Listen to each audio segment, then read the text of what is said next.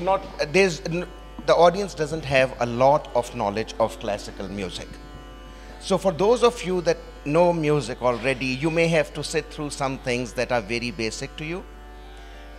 But I thought that it was the safest assumption was to assume that it's an initiated, well-educated audience, but not one that necessarily knows the details and intricacies of Hindustani Sangeet. Is that a fair assumption? As far as questions go, please ask away. You can interrupt me, you can stop me, you can wait till the end. Whatever works for you will work for me. Now, there's two people I want to make sure. Do you understand Urdu at all or no?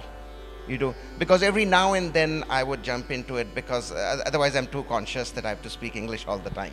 Is that fair? So with that, we will start. Go to right side.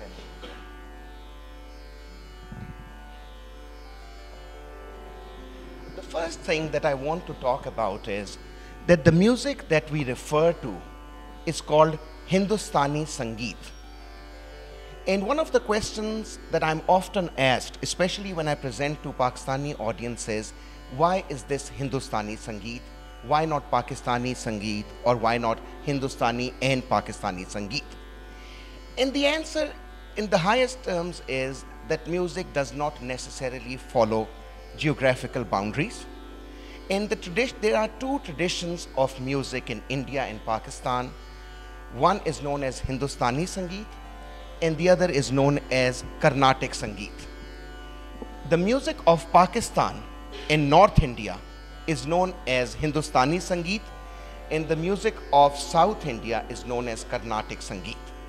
This obviously does not follow the India-Pakistan divide, and thank God for that. So we are happy that we don't have to always have geographic boundaries in every discussion that we have. Now, what I want to talk about are two basic things in music. The first is known as Sur, and the second is known as Lay. And what I want to do today is I want to start with the basic notes of Sa, Re, Ga, Ma, Pa, Dha, Ni, Sa, and take us all the way to Raag, and then start with the basic words or count of rhythm and take us all the way to Taal. You'll have to play along with me because one of my personal goals today is to make sure that all of us learn how to count beats. Because that's one thing I find lacking in Pakistani audiences. Their tempo is very good, like when they clap, but they don't know how to count as well as they know how to maintain tempo. So please play along with me as I try to go through these things, okay? If it's boring, just pretend that you are playing along, okay? So the first thing is, what is Sur? Sur is essentially a basic note of music. You may have heard the words Do, Re, Mi, Sa, Re, Ga, Ma, Pa, Dha, Ni, Sa. Any one sound of these is known as Sur. Okay? Now, throughout this presentation, you will see paintings. These are all from my personal collection. So, Sa, Re, Ga, Ma, Pa, Dha, Ni, Sa. These are the basic 7 notes. And the first thing to remember is that as we go from Sa to Re, the frequency increases to Ga, Ma. In this direction, frequency is increasing. What does that mean? The notes become sharper and higher in pitch. As we move towards the left, the frequencies go down. Okay? Now, as you will see, it says 7 notes, but if you get into music, you find out that the number of notes is not 7, but 12. And the names are 7, so it's confusing. But there are 12 basic notes of music, and this is true not just for Hindustani Sangeet, also for Carnatic Sangeet, also for American Sangeet, also for Latin music. There are 12 notes of music, no matter what school of music, what geographic country we're talking about. So we will convert these to 12 notes, but let's first talk about each one of the notes. We have Sa, Re, Ga, Ma, Pa, Dha, Ni. Does everyone know these? You guys have heard that? So the first thing that I want to show you is that I have made a table which shows their Indian name, their Pakistani name, and the Western name, because this can be confusing because different especially between Indian and Pakistani terminology, there are some things that can cause confusion. So when you look at the notes, sa, re, ga, ma, pa, dha, ni, in India, this is called shadaj. We call it kharaj, and it's equivalent to do or si in Western music. Then we have re, which in Pakistan is called rikhab, but in India is called rishab, and of course it is re and di in Western music. Then of course we have gandhar, which is ga, madham, which is ma, nikhad, which is ni, pancham, which is pa, dhevat, which is dha. So these are the notes. So we should remember that in the terminology, sa is kharaj, re is rikhab, ga is gandhar, sa re ga, ma is madham, pancham is pa, dha is dhevat, and ni is nikhad. It's important that we know these notes, as we will find out later. There is some history behind that. Everyone with me so far? If I'm going too fast or slow, just let me know, okay? Now, one of the things to remember is that there are three types of notes we can have. Now this is important. You can have flat notes, which are the lower frequency ones. They are called komal notes in Urdu and in Hindi. There are the natural notes, which are called shuddh, and there are the sharp notes, which are called tivar. So the lowest one is called komal, the highest one is called tivar, and the natural form is called shuddh. Please take all the notes you want, but anyone who wants these slides can have them too. So there's never a problem with that, okay? So the next thing is, every one of these notes is available in the natural form. So 7 notes are those, the natural form. The sur of ma is available in the natural and in the higher form, which is tivar. And the rest of the surs, re, ga, tha, ni, are available in the natural and in the lower komal form. There is no komal ma. There is only shuddha ma and there is tivar ma. And there is no komal and tivar in sa and pa. There is only the shuddha sa and shuddha pa. So you will see we have 7 varieties, 7 notes, all have shuddha. So 7. Then we have 1 note which has which has a higher one ma, 8, and then we have 4 more which have a lower komal form, so 12, and that makes the 12 notes, okay? And this table shows you sa, there's only 1, re we have lower and higher, ga we have lower and higher, tha we have lower and higher, ni we have lower and higher, and ma we have lower and higher, as we show them. Okay, so all 5 notes have 2 forms, 2 notes have only 1 form, and I had already shown you that the frequency increases this way, and if we add the komal and tivar surs, this is our basic scale. Now one of the things that we need to know is that the frequency at this point, sa, doubles when we get to this point. And when frequency doubles in engineering or in mathematics, it's called an octave. The doubling of frequency is known as octave. If it's 10 times, it's a decade. So this one scale of 12 notes is known as octave, and it is known as Shai in Urdu. What do we call it? Hanji, saptak. Saptak is the word in Urdu. And the thing to remember is that in one saptak, frequency doubles from the beginning to the end. So as we move this direction, frequency increases, and this is known as one saptak. Okay? And I know this is a lot, but once you have slides and you have nothing better to do one evening, you can revise and say, I really feel like counting beats tonight, I must do that. Okay? So there are 3 octaves that are primarily used in singing. Very few singers use more than 3 octaves. In fact, to some extent, it's a show of unnecessary show of vocal skills to employ more than 3 octaves, because using more than 3 octaves effectively is very difficult. So most singers would use 2.5 to 3 octaves, and that is usually sufficient. This one is known as Mandar Saptak, which means the lower octave. This one is known as the Madhya Saptak, the middle one.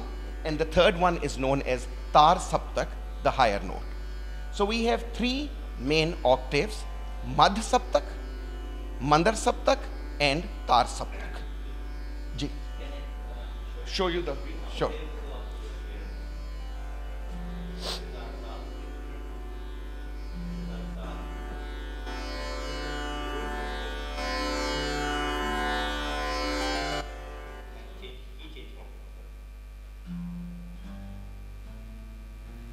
Ni, sa.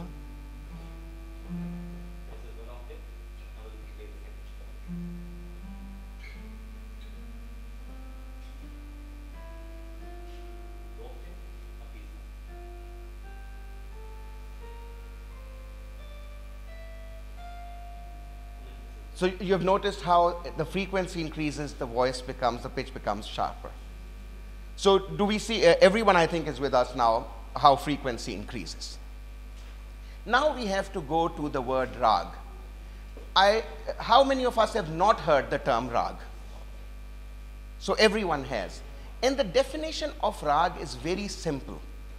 It's a combination of notes subject to certain rules and regulations. That's what it is.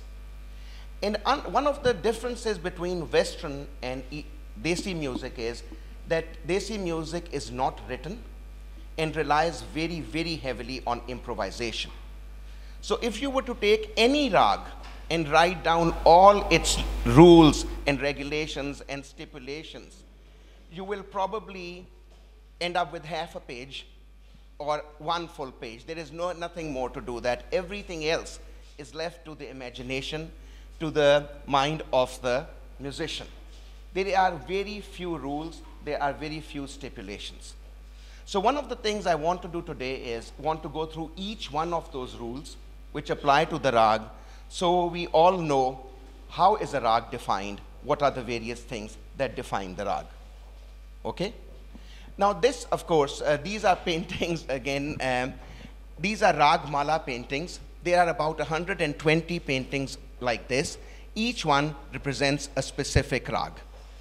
So there is a visual representation of all major rags. For example, we have Bahar here, we have Todi here, we have Basant here. So these, I just put a few of them because that would make the slide look more interesting. So let's talk about the rag. Arohi, Amrohi, Pakad, Vadi, Samvadi, Anuvadi, Vivadi, Kan, Jati, Vakt, and Ras. These are the elements of a rag. There is nothing more or nothing less that's needed. Once you know these, the rest is up to your imagination, to your skills, to your facility. So what is Arohi and Amrohi?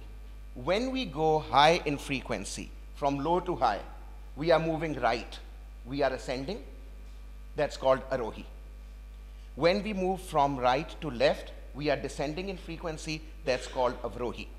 So when we go Sare, Gama, Padha, Nisa, we are going up in frequency, Arohi. When we come back, Sani, Dhapa, Maga, Resa, we are going down. And in a rag, you always have a definition of Arohi and Avrohi. The second thing is Pakad.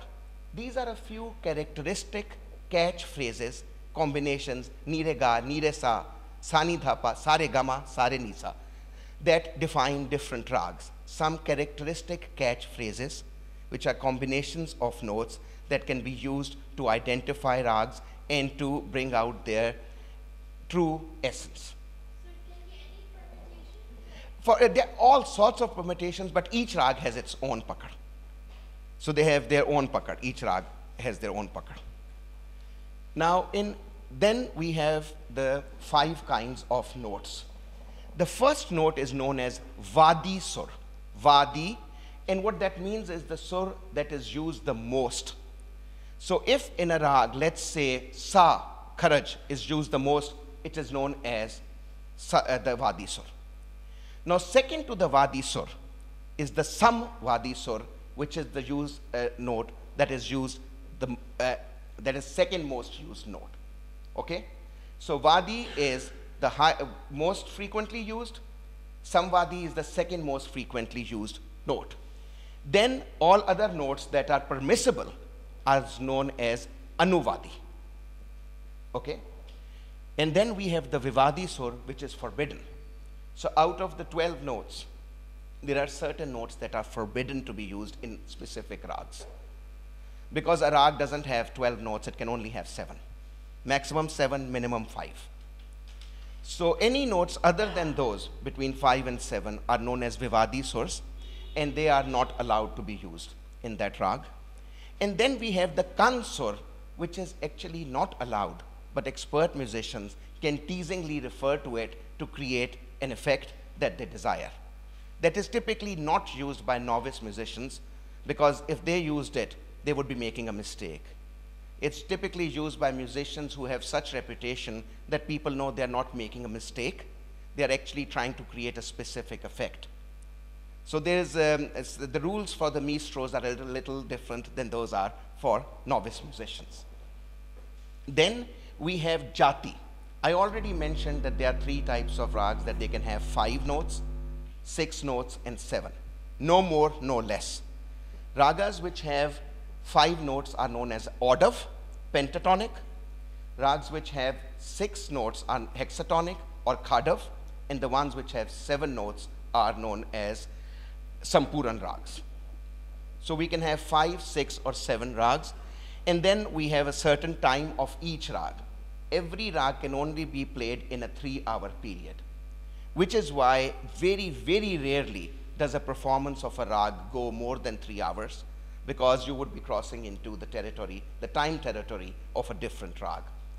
So traditionally, and if we follow the rules, a rag cannot be performed for longer than 3 hours, because the time changes, the scales changes, and we'll talk a little bit more about time theory. And then there is an emotional essence of a rag. Some rags are happy, some are sad, some are angry, some show bravery, some show mystery. But you can only have typically 1 ras in a rag. So in definition of a rag, we have arohi, ascent, avrohi, descent, pakad, catchphrases, vadi sur, dominant sur, samvadi, second dominant, anuvadi, the allowed surs, vivadi, the forbidden notes, kansur that we teasingly use, then we have the jati, then we have the time, and then we have the ras. We're okay with this? Now these are paintings of the 9 ras. There is a book known as Natya Shastra, which is about 2000 years old, that was written by Bharat Mani. In that book covers all performing arts. It covers music, it covers theater, it covers dance. It's, in my opinion, the most complete book ever written on the performing arts. Now that book defines 9 basic emotions known as the 9 ras. And these 9 paintings which I have put together are those different emotions. It can be wonder, it can be fear, it can be eroticism, it can be beauty. And these 9 emotions are available to performers of art. There's no more than 9, there's no less than 9. Now in music, we do not use all 9. In fact, we only use, now this slide isn't showing very well, but we only use 6 of the ras. And these are known as shohi, which is playfulness, gravity, which is gehrai, karun, or which is gham, sadness, pathos, sakoon, which is peace, husn, which is beauty, and heroism, which is bahadri. So we have 6 ras available to us in vocal and instrumental music. Of course, if we were doing dance, we would have all 9, and if we were doing drama, we will have all 9. But na means 9, ras means essence, na ras means the 9 emotions. In music, we use only 6 of them. They don't use eroticism, for one. They don't use fear, which is another one. And they don't use wonder. Yeah. Because that's more for theater. Yeah. Now, as I mentioned earlier, there is a time for each rag. And the day is divided into 8 equal periods. These periods are known as peher. As we say do peher, se peher.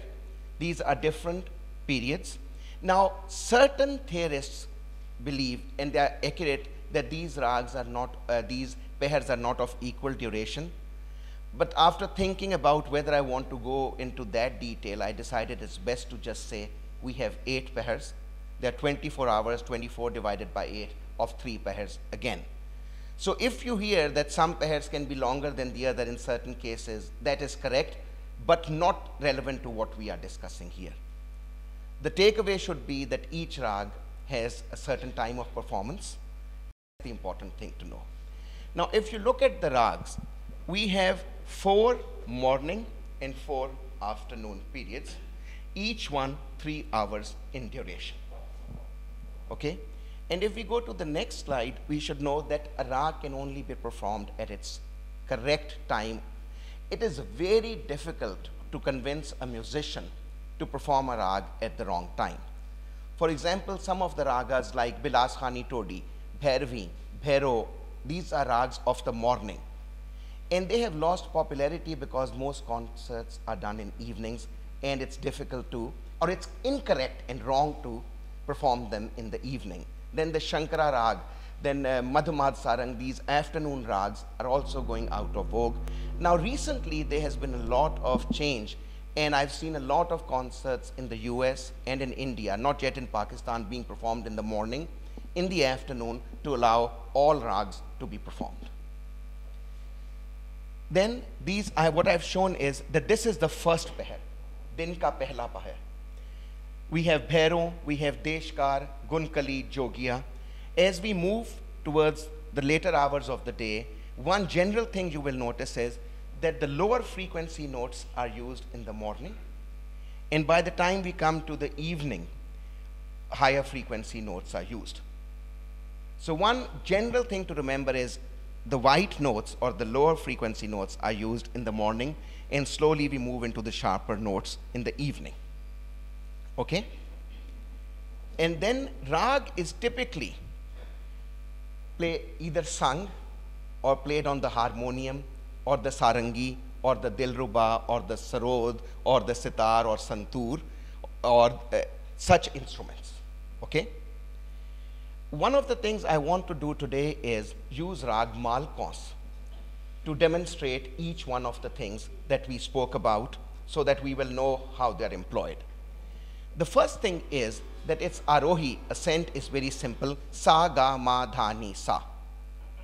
Its avroh is sa, ni, dha, ma, ga, sa.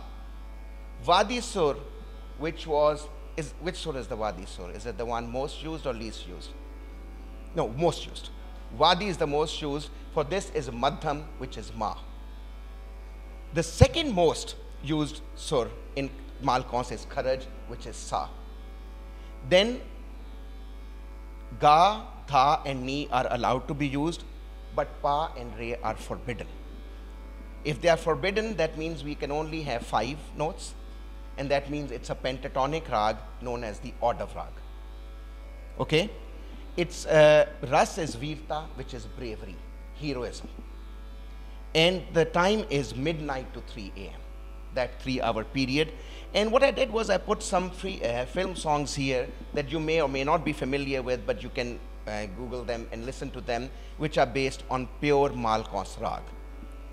And that leads to a point that I like to make. You don't always have to sing a khayal, something heavy, to honestly communicate and perform a rag. You could be doing a film song and do a very, very pure performance of the rag. For example, the song that we have, Akhiyan Sang Akhiyan Lagi Aaj. It's one of the finest songs in Rag Malkons, and it observes every single one of the rules of Malkons. And then recently, in Love You Hamesha Ek Thi Ladki, I thought was a wonderful song in Malkons. And then we have a very famous song in Pakistan, Pyar Nahi Hai Sur Se Jisko, Wo Murakh Insan Nahi. That's Malkons as well. Of course, the famous one from Baiju Bawra, Man Tadpat Hari Darshan Ko, is again malkons. So a rag, as long as you know what you are doing, you could even be humming a song, a pop song for that matter, and it could be in a rag and observe all the rules. With that, I'm going to ask Asif and Arif to perform malkons rag for us, so you can have an idea how we do improvisation based on these very, very few rules here. Sure.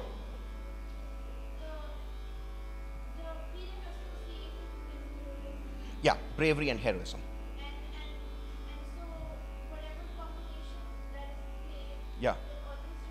Always. You typically do not have more than one ras in a rag. You try not to. Now, there are some rags which have two ras, but in a particular performance, you stick to one depending on the mood that you have. And this is actually a very funny rag as the tune. I'll let you know. The theory behind, the stories behind Malkaun Saz that it conjures spirits. It attracts the jinns and the paris and the jinns and everything, and that's what it has been used for. So if you look at a lot of paintings, a lot of old stories, you will hear that rooms became inhabited by jinns or by paris or fairies because Malkaun was performed here. So if you come to T2F again and you see strange these things happening, we know what happened here, okay? No, I'm good. Thank you so much.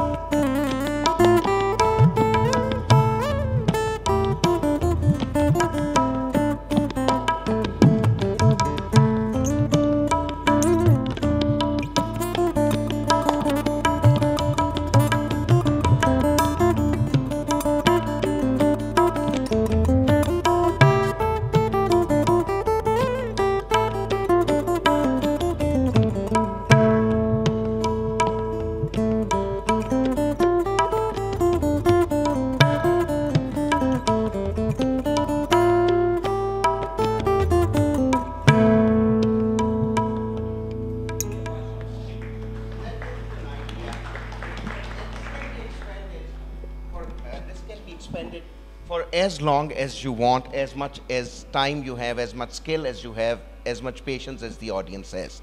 But these are the rules. There's not much more to it. There are some traditions and some some singers have sung in certain ways that people like to follow. But the rules of the rag are the few basic ones that I mentioned. Any question? You look like you have a question. Yeah. Yeah. We talk a lot about it in a bit. Yeah. Do you want to wait or we must go now? We talk a lot about it. You're going to be sick and tired of the clapping. Yeah. Okay. So the next thing that I want to talk about is Thaath. Now, you have a dance performance here on the 4th. The Thaath word used in dance is completely different. Does anyone know what Thaath means in Kathak dance? The style of standing. Gat means the style of walking. But Gat and Thaath in vocal music are, instrumental music, are completely different. So Thaath is actually a system of classifying rags, and it's a system which has defined 10 groups of rags, known different groups with different names, and usually a rag falls in one or the other Thaaths. Why I say usually? Because it's not a, it's a flawed system. It's an incomplete system. And the reason that I always teach it is because it's easiest for us to relate to Western scales if we talk about Thaaths. But there are many rags that do not fall in any one of the 10 Thaaths, and there are many rags that could fall in one or two of the rags. But there are certain benefits of having Thaath, there are certain disadvantages, and if you ask me, we'll go into the detail. But let's first look at the Thaaths. There are 10 Thaaths, and it's really a melodic mode, which is a Thaath. What does that mean? So we should first know what the rules are of Thaaths before we get into what it means. A Thaath has 7 notes, not 12, not 5, not 6, just 12, 7 notes. The second, the notes in a Thaath are always in sequence. Sa re ga ma pa dha ni sa, sa ni dha pa ma ga re sa. We don't go anywhere else. Then we cannot have two forms of the same note. That you cannot have Shuddh Nikhad and Komal Nikhad. It will have to be one or the other. And that obviously means it has 7 notes. And a Thaath cannot have different ascent and descent. If we are going sa re ga ma pa dha ni sa all shuddh, we have to come sa ni dha pa ma ga re sa all shuddh. And a Thaath cannot and should not be sung. It's just a classification system. It's not really a song. So it just defines which one of the notes are there. And if we look at the Thaaths, we'll go through Bhairav Thaath is the first Thaath that I want to go about, and its equivalent in Western music is known as double harmonic. And we have the Shuddh Sa, the Komal Re, the Shuddh Gandhar, the Shuddh Madham, the Shuddh Pancham, and Komal Devat, and we have the Shuddh Nikhad. One form of each note will define that, and I have put down certain popular rags of the same Thaath. If you go to the next one, sorry, sure. You said the Thaath has 7 notes. All 7 notes. It has 7 notes. So those rags which have less than 7 notes do not fall in the Thaath? No, no, they fall, but they only used 5 of those 7. Let me say it again. The rag that he played right now is Malkons, and it belongs to the Bhairavi Thaath, which is sa re ga ma pa dha ni sa, all lower frequency. But it just doesn't have to use all of them. The rag doesn't have to use all of them. But it decides to use 5 which belong to that Thaath. Do you want me to do this again? Because I never thought of it, but this is a confusing point. Okay. Let's say I have in my wallet bills of 5,000, 1,000, 500, 150 rupees. I can pay anyone using combinations of hundreds or combinations of 100s or something. But I don't have to use all, right? But I also cannot have a 2,000 rupee note because it doesn't exist, it's not allowed, it's counterfeit. So you have the whole spectrum of 7 notes in a Thaath, and you can pick any 5, 6, or 7 of them. I think you get it now, right? Okay. Is that point clear? Okay. Now this is another Thaath which is the Aeolian mode, and we call it the Asavri Thaath. And it has some very popular rags such as Darbari, such as Adana, Asavri, Desi, Jaunpuri, Dev Gandhar. Now I won't take you through all of them because it's kind of boring, but I want to take you through this slide. If you do decide that you want this presentation, which I would love to share, you will notice that there is a little gramophone over here, and the way I have set it up is, if you click on the gramophone, you will hear the whole Thaath. So whenever you see the gramophone sign, you go to this little dog and you click on it and you will hear the sound. Because sometimes I don't have the luxury of having live performers with me, so I always add MIDI files or MP3 files to my presentations. Yes? You can take it on USB from me, or I can email it to you. Yeah, it's a huge presentation in terms of size, because there's too many pictures. Okay? So these are, then there's the Bhairav, the Bhairavi Thaath, which is the Phrygian mode. We have Bilawal, which is Ionian, of course, Kafi, which is Dorian, Kalyan, Lydian, Khamaj, which is Mixolydian, and then we have two Marwa and Purvi Thaath, which do not have Western equivalents. But 10 Thaaths, 7 notes, no difference in ascent and descent, and they are not performed. This is a classification system. Now, personally, I'm not a very big fan of the Thaath system because it's flawed. There are many rags. For example, Aman Kalyan, one of the most common rags that is performed all over the world, has 2 forms of a note, and that is not allowed in any one of the Thaaths. So there's a lot of rags that do not comply to it.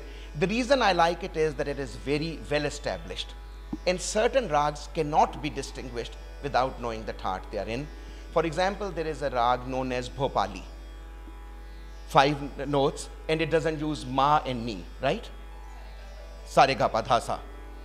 And there's another rag known as Deshkar, which has the exact same notes, no difference. But in order to differentiate the rag, one has been placed, Deshkar is placed in Bilawal Thaath, Bhopali is placed in the Kalyan Thaath, and the whole style changes. The notes are exactly the same.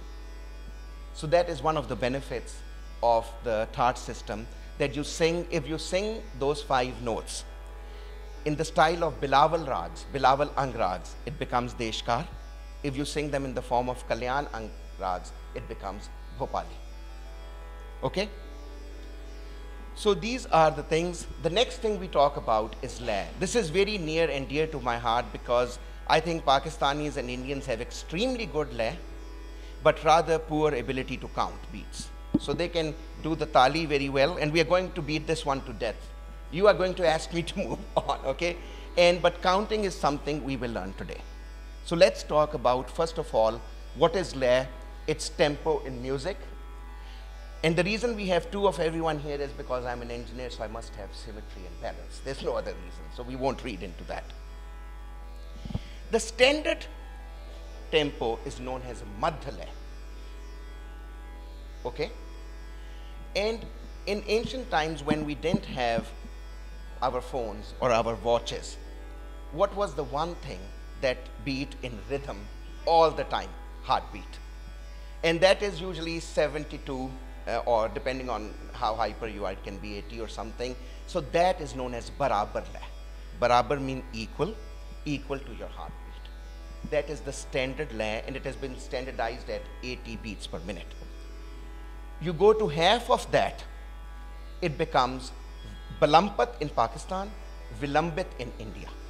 So with B in Pakistan, with the V as in Victor in India, and it's 40 beats per second. You further half it down, it becomes Ati Vilambat, which is 20 beats per second. Now, if you double the Barabar lay, it's 160 beats per second, that is known as Darut. And then we have the Anudrut, which is 320. So 5 basic tempos.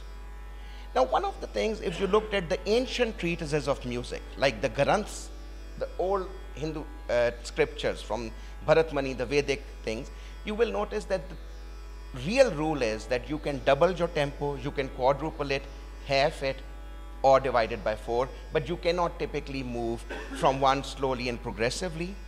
But in the last 100 or so years, singers have been doing that, and pretty much all of them have been doing it. If you were a purist and you wanted to find fault with any and every singer, you could say that they should not be doing anything but doubling or quadrupling the lay. Okay? So we didn't plan it, but beta, can you play Teen Taal and Madhya lay? Okay. Na, dhin, dhin, na, dhin, dhin, na, tik, dhin, na, dhin, dhin, na. Now we double this, it would be dhin, na, dhin, dhin, na, tik, dhin, na, dhin, dhin, na. Okay, and if we have it, Anudrut, and then bithao. Dhin, dhin, na, na, dhin, dhin, na. Iski balampat bitha do. Dhin. Same words being played in the 5 different tempos. Okay? The next thing is, what is Taal? Remember we had Sare, Gama, Padha, Nisa, and we combined that to make Raag. Now we have a tempo which we will combine to make Taal. I just need a drink because I'm talking too much. Okay? So Sur makes Raag, La makes Taal. Okay? A Taal is a rhythmic time cycle, and these again are 16 paintings of Raagmala that I just put in there. When you have the slides, you can actually zoom in and see they're pretty high quality images. Taal, of course, is played on things such as the dholak, the tabla, the mirdang, the daf, even on the wall. It's a percussion thing. Percussion instruments are used for Taal, whereas different instruments were used for Raag. Okay? Now, we had Sa, Re, Ga, Ma, Pa, Dha, Ni, Sa. Those were the basic notes. The words, the syllables of tabla are a little less strict. They are more than 20, but 14 are considered standard. And the way they go is dhin, tin, dha, dha, dhin, dhin, dha, tere, kede, teke, dha, tere, kede, dha, tere, kede, dha, tere, kede, tere, kede, tere, kede, dha. These are the words that you speak, and you will notice you get the same things. Na din dhin na, na din dhin na, na din na, na din dhin na. So the words that we speak from our mouth are the ones that he replays over there. And when you combine these words, you make a Taal. Okay? I'm glad I stopped because I have so much fun in this, I sometimes forget. Okay. So these are a few of the major Taals, and each Taal has a certain number of beats. So let's take Dadra, which is a simple Taal, very simple one, of 6 beats. Dha, tin, na, ta, din, na. 1, 2, 3, 4, 5, 6. 1, 2, 3, 4, 5, 6. 1.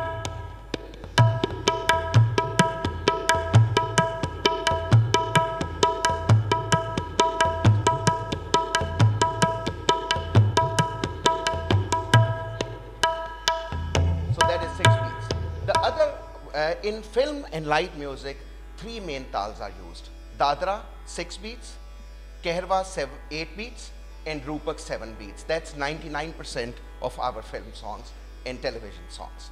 So we'll next go to Rupak, which is 7 beats. Tin, ta, ke, din, din, dhage, tirikit, tin, ta, ke, din, din, dhage, tirikit. 1, 2, 3, 4, 5, 6, 7, 1.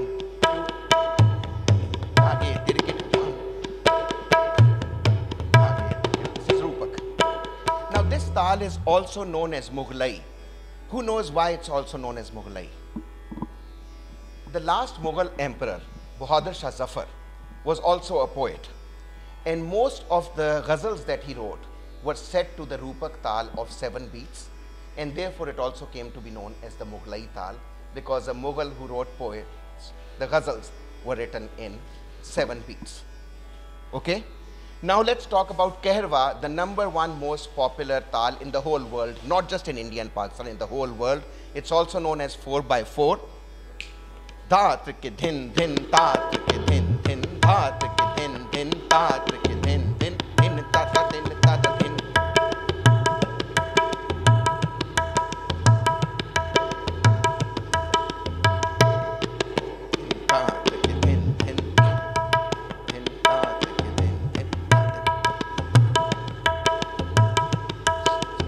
I'm sure you're familiar with this. This is played at homes, in weddings, in songs all the time.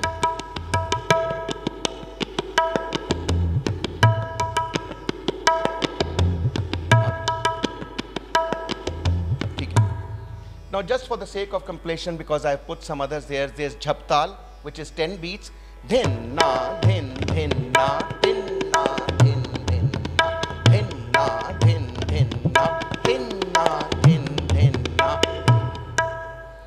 And then of course we have iktala. Dhin, dhin, dhage, tirkit, tu, na, kat, ta, dhage, tirkit, din, na. Dhin, dhin, dhage, tirkit, tu, na, kat, ta, dhage, tirkit, din, na.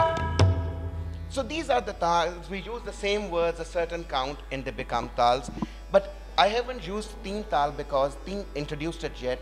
Teen taal is the taal that is taught first to most singers and to all tabla players.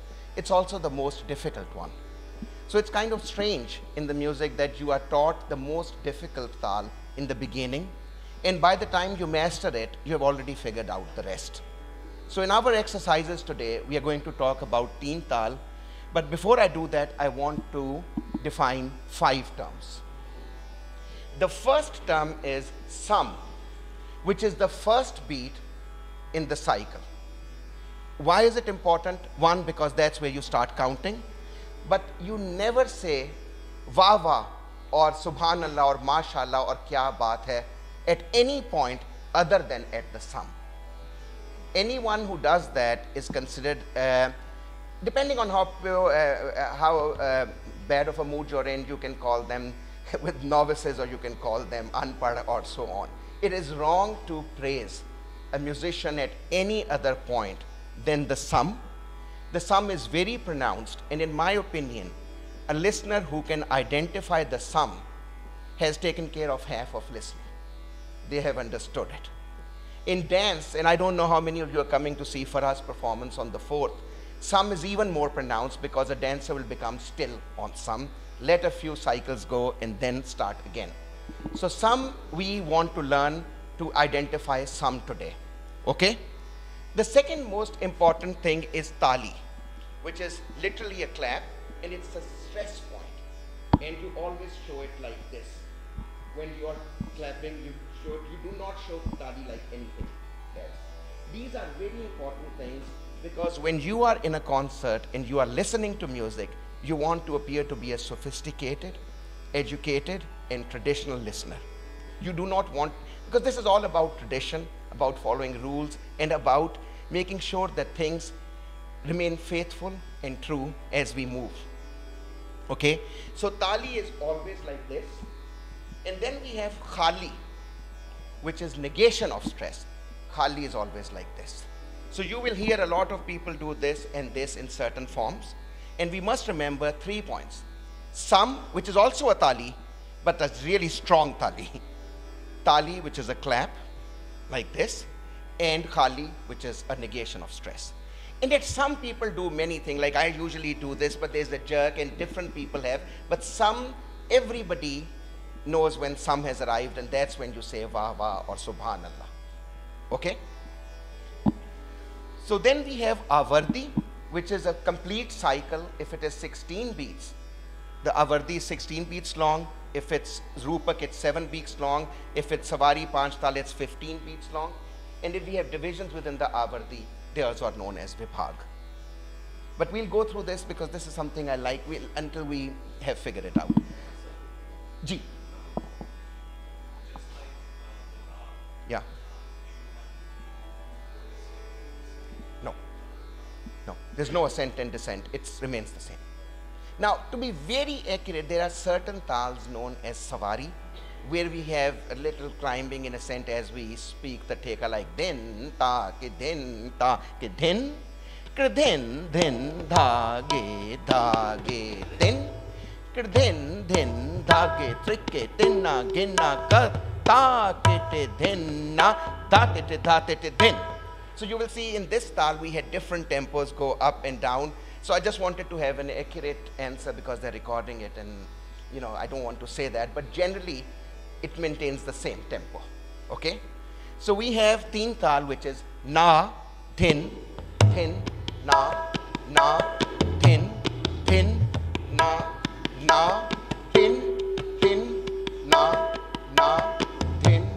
thin, na. 1, 2, 3, 4, 5, 6, 7, 8, 9, 10, 11, 12, 13, 14, 15, 16, sum. Okay? This is the sum. Everyone will remember it because we're going to make sure we're going to go spend some time on this. The next thing is tali. There are 3 talis in Teen Taal on the 1st, 5th and 13th beat. 1, 5 and 13. So we will remember this. Now I can't do the tali. Shai, will you do the tali because I have the mic? 1, 2, 3, 4, 5, 6, 7, 8. 1, 2, 3.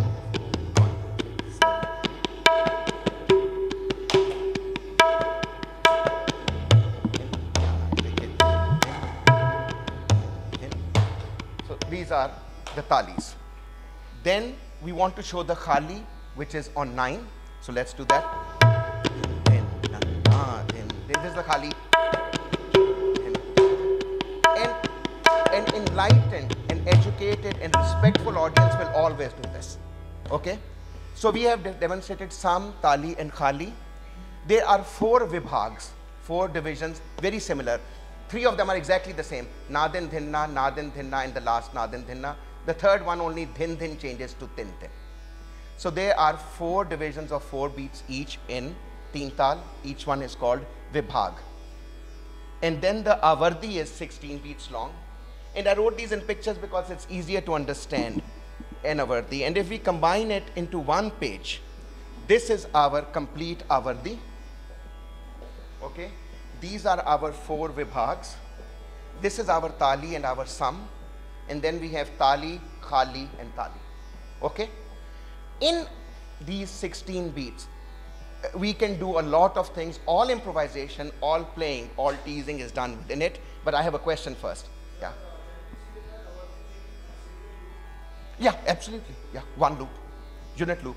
Absolutely. That's actually a good way to look at it because then you see it as a circle. Yeah, absolutely. Okay. So the next request that I have is if you would play along with me as we start counting, and then I will show you how we improvise things, but we finish on the first beat always. Now with the videographer, I have to set this down just for a bit, but I'll talk really loudly so we keep recording it. Okay? So we will begin with a song which is Madhuban Mein Raag. It's from an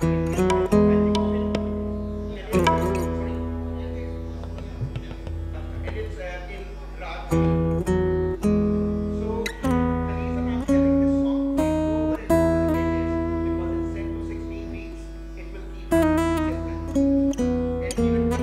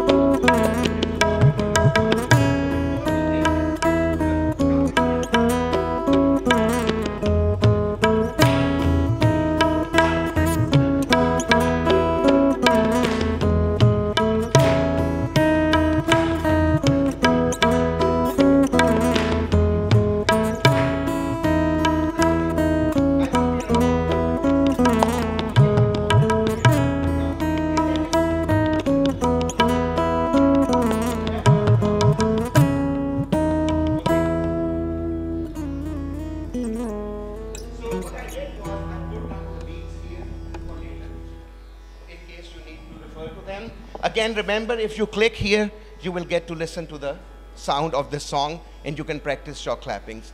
I have a feeling all of you are going to do that every day for the rest of your lives, just to make sure you're in tempo. Okay. Then, what are the components of music? Ajza, what makes good music? There are 4 areas of music that make one a competent musician. The first one is known as Raagdari. That is your proficiency over the Raag. How well do you know the Raag? How well do you perform it? How well do you improvise a Raag? Is known as Raagdari. And that is one of the 4 components. The second one, of course, is Laykari. Symmetrically, how well do you know tempo and lay and rhythmic time cycles? That is known as Laykari. So knowing Raag is Raagdari, knowing lay is Laykari. And these are the 2 basic things that are in the vocabulary in the domain of proficiency of all musicians. But the remaining 2 are only known by the really good musicians. This is the easy stuff, and this is the difficult stuff. So what is the difficult stuff? It is known as Rudari, which is the aesthetic beauty. How do you make your improvisation? Is it symmetrical? Does it sound good to the ear? People who visualize music like me, does it have balance? Or is it tilted towards one end of the octave or the other? So it is the aesthetic beauty of the compositions that you do that make it different. Like in Kathak, we were going to play it, but then decided not to. There's one division of 7 which is really beautiful. 1 2 3 4 5 6 7 8 1 2 3 4 5 6 7 8 1 2 3 4 5 6 7 8 1 2 3 4 5 6 7 8 1 2 3 4 5 6 7 8 na then na. So what happens is you have to divide these 1 2 3 4 5 6 7 8 1 2 3 4 5 6 7 8 1 2 3 4 5 6 7 8 1 2 3 4 5 6 7 8 1 2 3 4 5 6 7 8 2 1 2 3 4 5 6 7 8 na then na. So there has got to be a aesthetic beauty in this thing. Otherwise, 1 2 3 can be really boring, like really boring. So if you wanted aesthetic beauty, and then there's another one. 1 2 3 4 5 6 7 8 ta tha tha. So you slow it down and you do that. And these are not simple divisions, because dividing 16 by 3 is difficult itself, but doing it by 7 is even more nasty. But you do it, and then you do it often enough that you do it right. Okay? So aesthetic beauty in Taal, in Raag is important. Balance. You don't want, like, did you notice? 1 2 3 4 5 6 7 8. Balance. 1 2 3 4 5 6 7 8. 1 2 3 4 5 6 7 8. 1 2 3 4 5 6 7 8. 1 2 3 4 5 6 7 8. 1 2 3 4 5 6 7 8. 1 2 3 4 5 6 7 8. 1 2 3 4 5 6 7 8. 1 2 3 4 5 6 7 8. Na. Na. So these things have to have an aesthetic beauty, and that is known as Rudari, without a hay. Rudaary. And I mentioned that because the other word is very similar, and a lot of people think it's the same, which is Ruhdari, which is the passion, the feeling, the emotional content. And if you spoke to really good, very competent musicologists and musicians, they will tell you it's okay to screw up a rag, it's okay to miss a beat, it's even okay to have ugly aesthetics, but it's not okay not to have passion. You must first and foremost sing about passion. A week or so ago, the BBC interviewed me about Noor Jahan. It's on my Facebook page, the recording. And they asked me to compare Noor Jahan and Lata. So instead of resorting to being Pakistani versus Indian, I said, let's look at all the parameters of music, Raag, Taal, Lay, and compare the two. And some were good in one and some were good in the other. But the area where Noor Jahan edged her out by miles was the Ruhdari, the passion with which she sang. Otherwise, Lata is a very competent musician, a very, very competent musician. But the way Noor Jahan could communicate her emotions, the way she could show love and hatred and jealousy, nobody else can do that. And therein lies the beauty of Noor Jahan's singing. If you look only on Raag, she and Lata are at the same level. Lay, she's a little head, but I think Lata is more surreally. But this passion, this Ruhdari, this feeling, takes her miles and ahead of Lata. So we have 4 components: Ragdari, knowing Rag well; Laikari, knowing time well; Ruhdari, having aesthetic beauty; and Ruhdari, having spiritual content. Okay? The next topic is a very simple one. What is a gharana? Again, it is not the gharana that we use in our everyday, which means a home or homestead or something of that nature. A gharana is a group of musicians that have the same philosophy, ideology, feeling, and practice of music. They can be related, they are often related, but they don't have to be. But what they are related by is a simple philosophy, not just of performing music, but even of teaching it, even of learning music. They do it the same way. So if we were to define it, we would say a gharana is a school of music where musicians subscribe to a single style, performance technique, teaching method, theory, philosophy, and ideology of music. That's what binds them together. We have gharanas of sitar and veena, like the Meher, Beenkar, Jaipur gharanas. Of course, we have the vocal gharanas, the Agra, Sham Churasi, Patiala, Gwalior, Delhi, Kabal Bache, Dabla, Acharara, Banaras, Delhi, Punjab, these gharanas. Unless anyone has an interest, I'm not going into the detail of each gharana. Does anyone have an interest? Which gharana? Okay, Patiala is very popular in Pakistan because Ustad Fateh Ali Khan, Ustad Amanat Ali Khan, who were extremely popular at a time and very competent musicians, belong to the Patiala Gharana. And in my opinion, one of the 4 greatest musicians of recording history, Ustad Ghulam Ali Khan, was also a scene of the Patiala Gharana. Funnily enough, it's one of the most junior gharanas of music. It's the most recent, it's the most junior one. So what the advantage that they had was that they were able to learn from different people. Like they learned from Tanras Khan ji of Delhi Gharana. Then they learned from, the founders were Jarnail Fateh Ali Khan, Colonel Ali Bakhsh Khan. And their grandsons are Fateh Ali Khan, Amanat Ali Khan, and then we have Shaukat and all these kids. And then we have Bade Ghulam Ali Khan, his son, Raza Ali Khan, and then his grandsons. So Patiala is popular, 1, because some of the greatest, most popular musicians. 2, they have a way of making music easy. They always say कि हमें audience को देख के आता है कि कितना मुश्किल, कितना आसान गाना है. And aesthetically, their compositions are extremely good. Like the Ruhdari aspect is extremely good, even to the point that they dress up very well and appropriately. If you notice, like if you were to compare Ustad Ghulam Hassan Shaggan, who would show up in the most austere of manners, and Fateh Ali Amanat Ali, they would show up very festively. And I can't say enough about this. Being on stage is not being simple. It is a performance. It is a celebration. You need to be decked up. You need to be glittering. You need to be shimmering. It is disrespectful of a musician towards the audience, towards his art, not to dress up for a performance, because it's a feast for all the senses. So they are very theatrical too. Yeah. Munawwar Ali Khan बेटे थे, रज़ा अली खान पोते थे, उनके पोते थे, हाँ, उनके बेटे थे मुनव्वर अली खान. ठीक है, जी.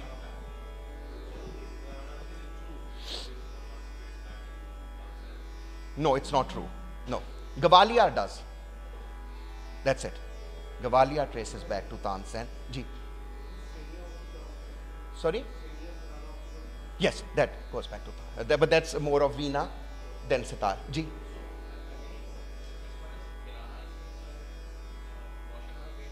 Roshanara Begum.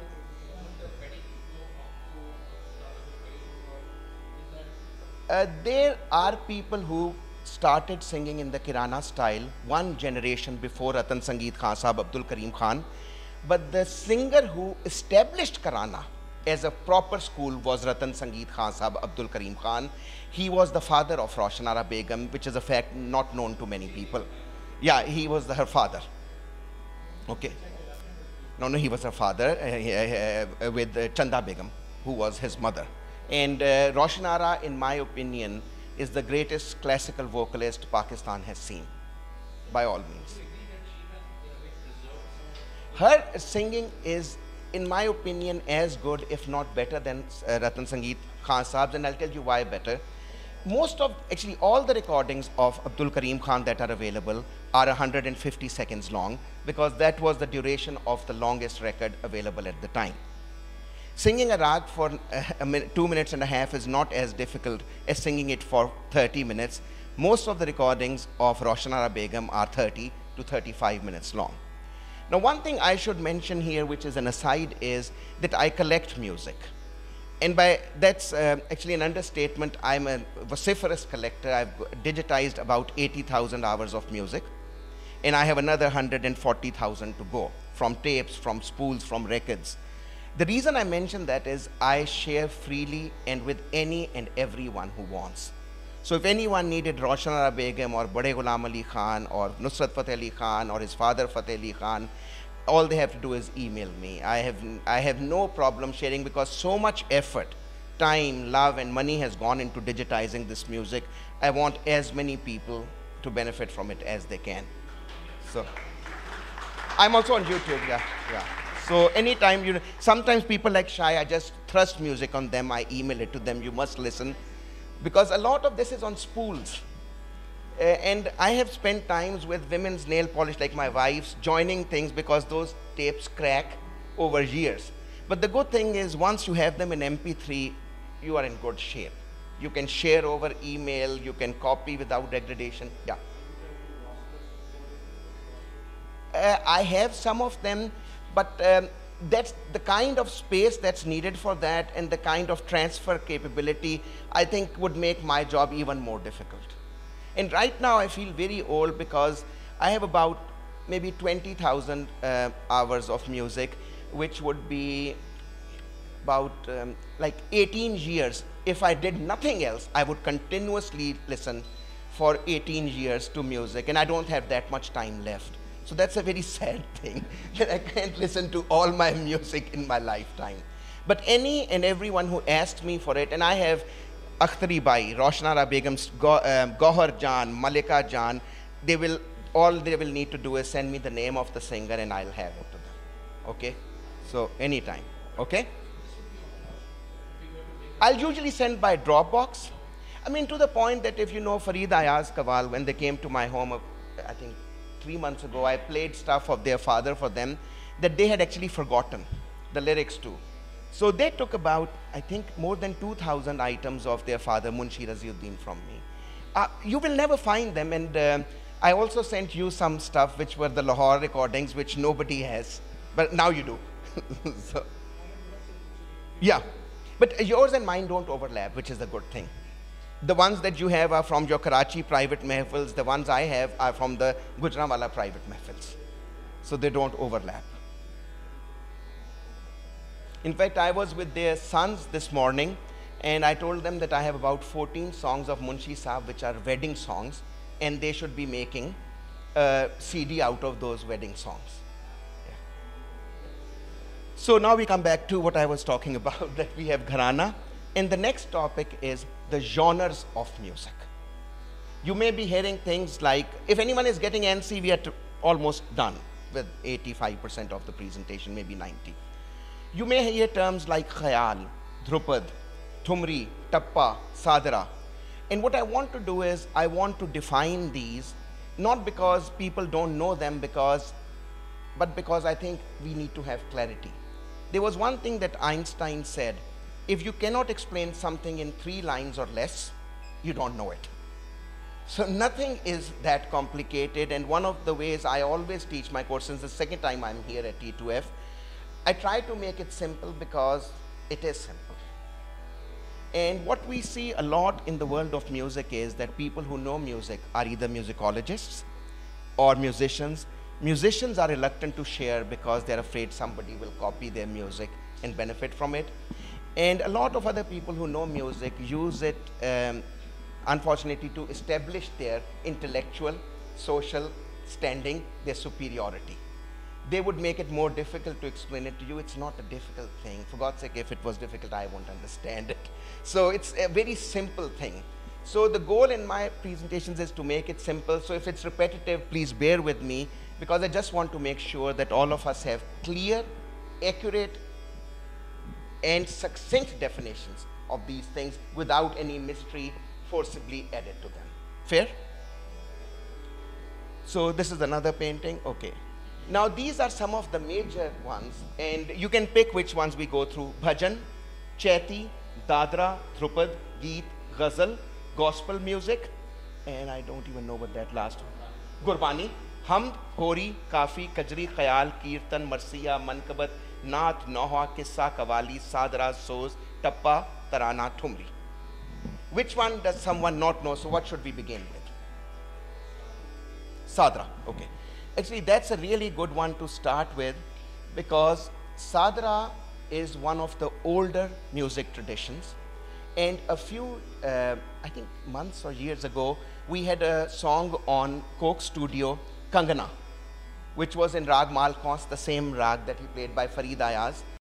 Ghazal in their things, because they wanted to sing something well, but they were not invited into big rich homes anymore, because the Nawabs were sucked out of every penny they had by the Queen. And there was no thing. So they started singing Ghazal, but they also knew really good Kathak. So what they would do is, between one antara and the next, the good-looking girl would sing up. It was always the less good-looking girl who would be the singer, and the good-looking one who was the dancer, for obvious reasons, because you see her. And in between two ghazals, she would do a toda or a tukra, which is a composed, or a paran or a gat from Kathak. And like we were saying, ta thaya thaya tunga kirdet, ta ta ka tunga dig dig dig dig dig dig thay ta ta thay ta ta thay ta ta thay ta thay ta ta thay ta ta ti ta thay ta ta thay ta ta thay ta ta thay ta thay.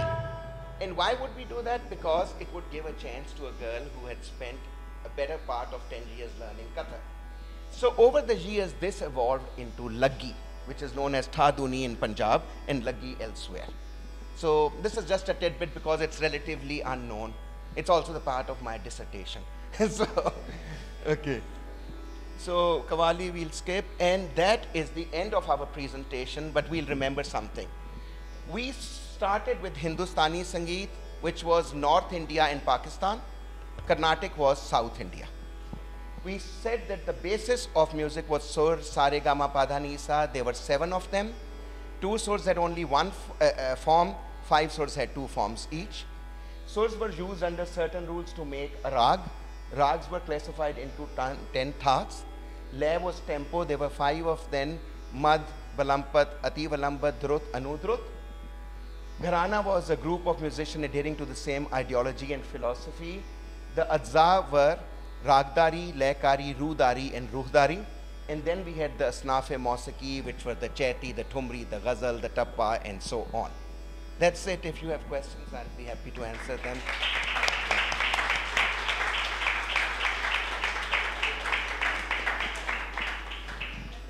Hanji. Really? Thank you so much. Thank you so much. Yeah, sure. We'll tell you. Sorry.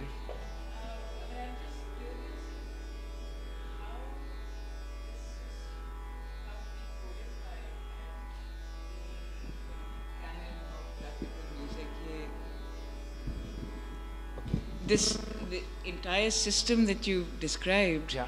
I'm just curious to know how and over time, how it came to be codified as the single system of Northern Indian music. It wasn't codified, to be honest. And it hasn't been. It has been codified just as a consequence, as an incidental happening, other than the establishment of the thoughts by V.N. Bhatkande. Nothing has been established. It has been like a tradition that's been passed on, and it's been passed on so faithfully that it's become well known and codified, to use the word. And one of the things that is funny that I recently did, I was at the Library of Congress, and I was going through some of the original works of Amir Khusro. And then I got them translated because it's Persian. You and I cannot understand. It's like 800-year-old Persian. In some of those songs, I spoke to Farid Ayaz ji. Okay? And these are songs which are 40 pages long, 20 pages long. about in 30 or so books. And he knew every single one of them without literally a word misplaced. So the point here to remember is that these people have preserved and passed on the knowledge so faithfully that after 800 years, yeah, yeah, of course. And that's, yeah, but it is very faithful. Like if you and I were to have a conversation and then you narrated it to somebody just now, a couple of words would change. But 800-900 years is a very, very long time not to have even a single word changed. Yeah.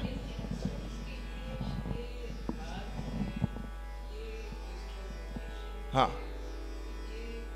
देखिए होता इस तरह था कि अगर एक राग गाया गया है, जिस तरह दरबारी राग जो था, there was an ancient rag known as Kanhada, and Tansen ji made a couple of changes and presented it in Akbar's court.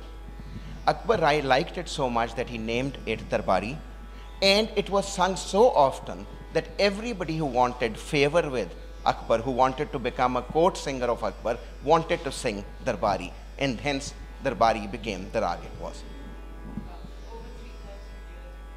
Yeah, and Darbari is still one of the most popular rags in Pakistan. It's, I mean, you may have heard Koob Koob Phel Gayi Baat Shanasai Ki from Parveen Shakir's ghazal by Mehdi Hassan, Noor Jahan song Bulbulo Matro Yahan, Darbari, then Kende Ne Naina Tere Kol Rehna again, Noor Jahan. Darbari is very popular in Pakistan. It continues to. Yeah. Anything else? Ji. I can if I know the answers, I will answer. Okay, should I say one by one or sure, as you wish. Okay, there is a thing which is called triplet that we play in piano and in Western music.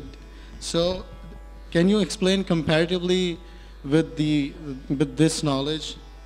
Does it fall in Rudani or what? Can you just explain that? One, there is no exact equivalent of the triplet, but it will fall in Ragdari. Okay. But if you do it with passion, it would fall in Rudari. Okay.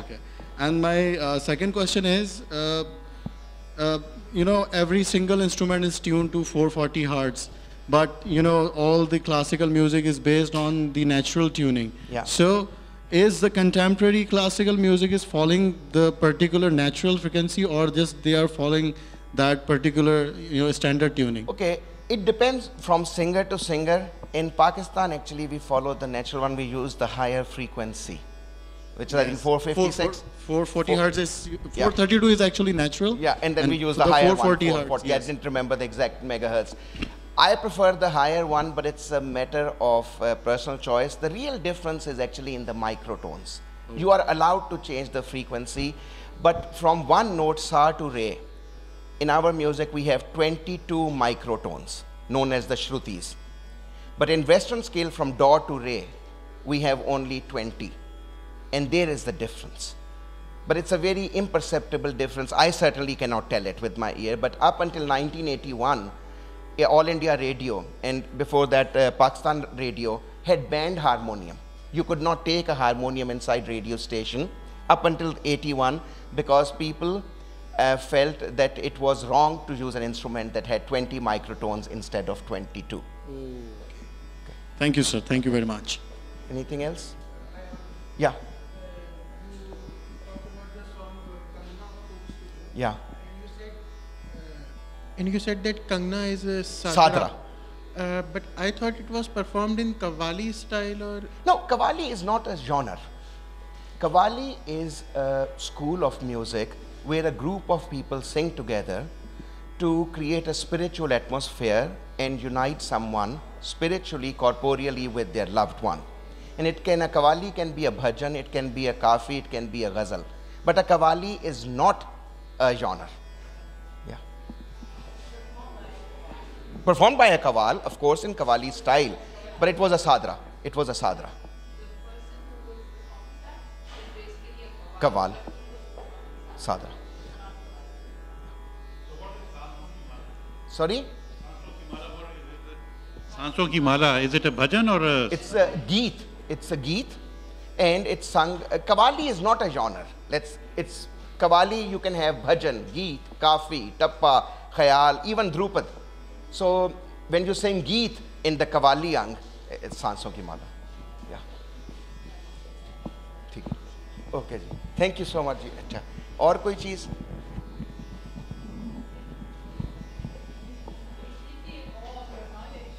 Oh, I fake it really well. अच्छा. हाँ जी. Just wanted to know if we can have an email that we can Yeah, reach you at. it's actually on the last slide, but it's very simple. aliadnan@hotmail.com,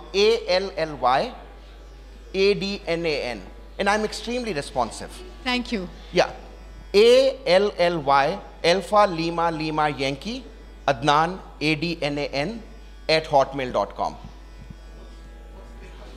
Tihai is something that's played 3 times and ends in sum, like dhatate dhatate dhate dha, dhatate dhatate dhate dha, dhatate dhatate dhate 1, 2, 3, 4, 5. Now there's a tihai within a tihai, which is 9. You know what that's called? Chakardar. Or koi cheez ji? But if you need recordings, you need slides, you'll find me very easy to deal with in those things. Yeah. Yeah. Yeah. What's a good way to know about all the dates and what the recordings are? Like, you mentioned several things on Yeah. What I can, a lot of people, including me, write I write about 12 articles a month in a newspaper. Express Tribune, Dawn, Friday Times, and it's mostly about music. I think that's a good place to start. Yeah. Yeah. Some, always. 1. Yeah. So, yeah. Yeah. And a tihai can start from any beat, 1st, 2nd, 3rd, 4th, 5th, depending on what your mood is like. Anything else? Yeah.